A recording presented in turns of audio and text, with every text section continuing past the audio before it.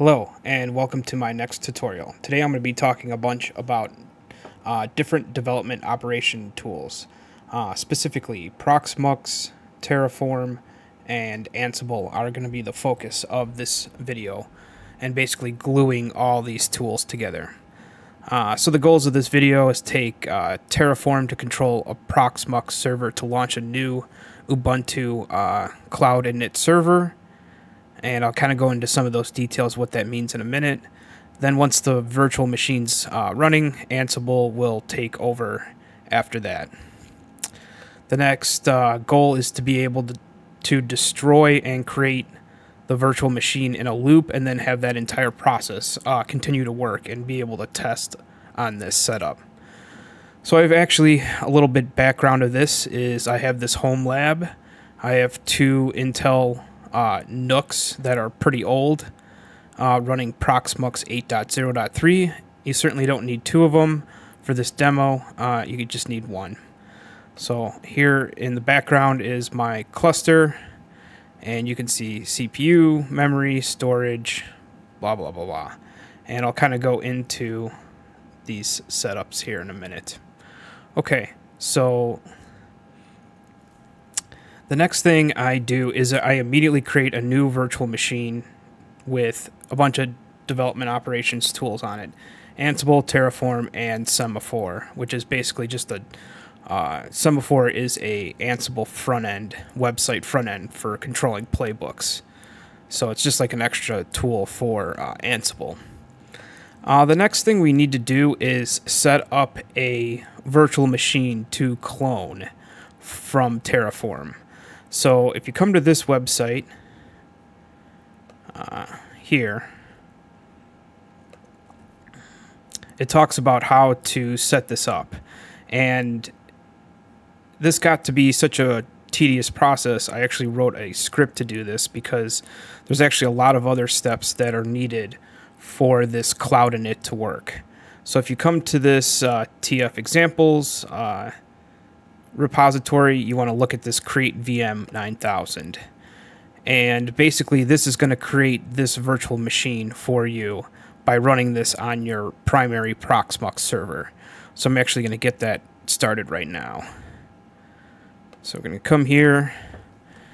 This bottom server is my primary proxmox server. I'm going to do create VM 9000, and it's going to do a bunch of stuff here. And I can kind of walk through what this is going to do. If you put this file on the file system, it's smart enough not to re-download it, so that's kind of a feature I added to this script here. Otherwise, it'll get it from the website and takes a little bit longer to run. Basically, we're injecting this agent is important to be running. We also set a default username, a password. It's up to you if you want to inject your public key from any of your devices into this image. Personally, I don't have to do this step because Terraform will do it on the next step. So I just leave those in this script in case you need it. In fact, I had some logic here. If you put this here, it'll inject your key here. So if you need that, you can use it. If not, just leave it commented out. Otherwise, let this run. Basically enables what type of hard drive. It says it's a cloud-init server. This is so the console works in proxmox. If you come here and look at the console, you want to set that. I haven't had to mess with this one, but I set this to try to tell it has an agent on here, and when you use this QEMU, I don't know how to pronounce this, QEMU guest agent, I usually set this, and then this turns it into a template. So that's all done running now. So if you come over here to node 01, you'll have VM 9000 here. And this is all set up now for Terraform to take over. So I have this Terraform script called reset VM. And basically what it's going to do is just destroy the old one and then create the new one in place. And I can actually demo that happening here. It's going to be called testing02. You can see it's already been launched there, so I want to be able to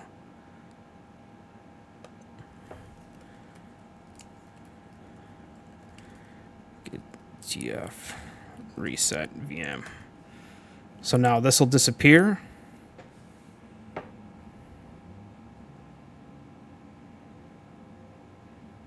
And then it sleeps a little bit, and then it recreates that. And it'll be copying or cloning it off this VM 9000.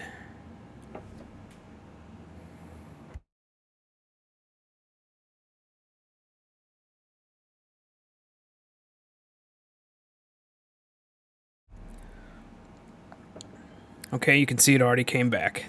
So I actually let this run for about another 60 seconds even after this create VM command finishes, just to let cloud-init finish, because there is quite a bit of startup stuff that runs on these VMs. So okay.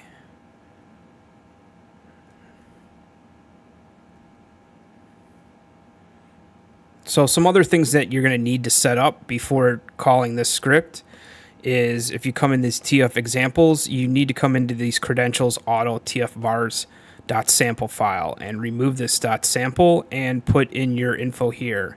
So this points at your primary proxmox server. This points at the username, and then you need a proxmox API token. So make sure you update this file.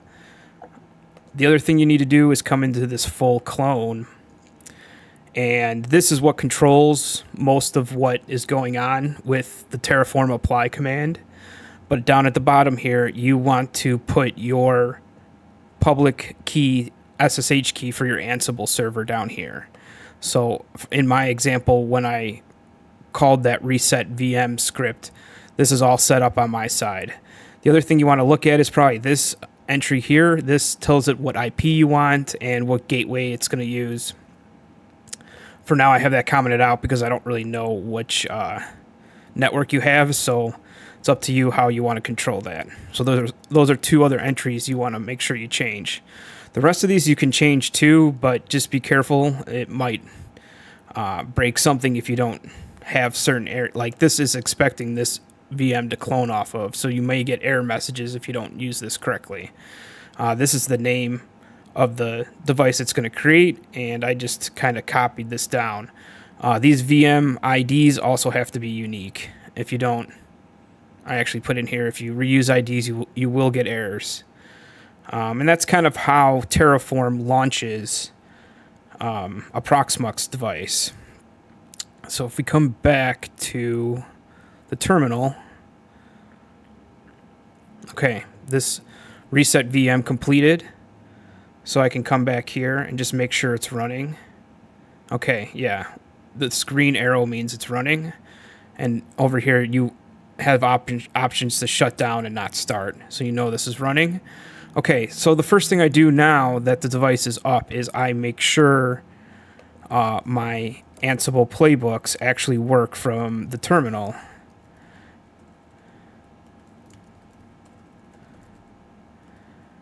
And I do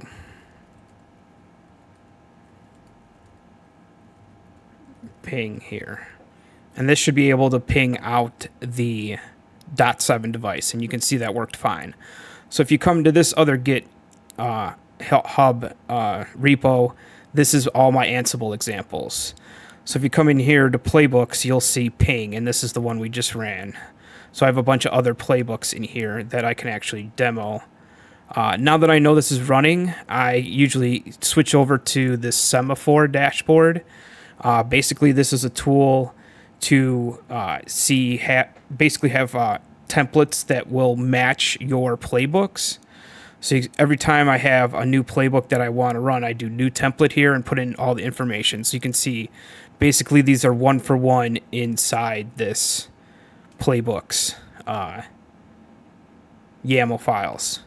Okay, so I always do these base packages as well, and this does basically, I can show you what that does in the Git repo. So if you come here, base packages, I just install a bunch of these tools that I always expect to see on my servers. I also make sure this banner goes away. It's easier to SSH into these devices without that. Okay, some other playbooks that I've been testing is this install Apache and this install Samba. Both seem to work pretty well. But that's kind of how I use Terraform and proxmox and Ansible to control all these devices. Some other things that you run into when you're destroying and creating virtual machines a lot, you'll run into where it gives you the fingerprint problem. And in order to fix that, if you come into Ansible examples and go to this ansible.cfg, you'll see I add a couple entries here to try to bypass these fingerprint check settings and all this stuff. In fact, I bet you here, I can show you what happens. Like, I'm sure if you've... So if I do Ubuntu at 1, this is going to be a bad fingerprint, and this is what you usually get. And this would be bad if this was not a device that was just recreated. So usually you have to do keygen, and then yes, and then you can go right back into this device. So that's kind of these keys that these commands help suppress these warnings about these keys. The other thing you can do is, of course, put entries in your host file to ignore some of this stuff too. But it is also a security check, so you want to make sure you know what you're doing and why you're using these commands. Okay.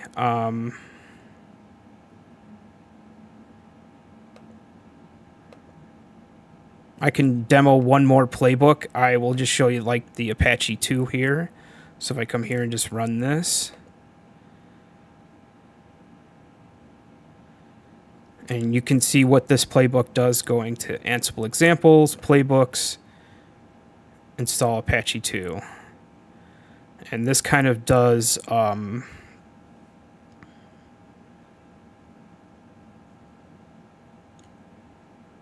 some advanced stuff. It actually enables the SSL stuff. It's nice having this set up here. I'm going to keep working on this and probably keep changing this more and more. Okay, so that's done, and now this should work. So if I go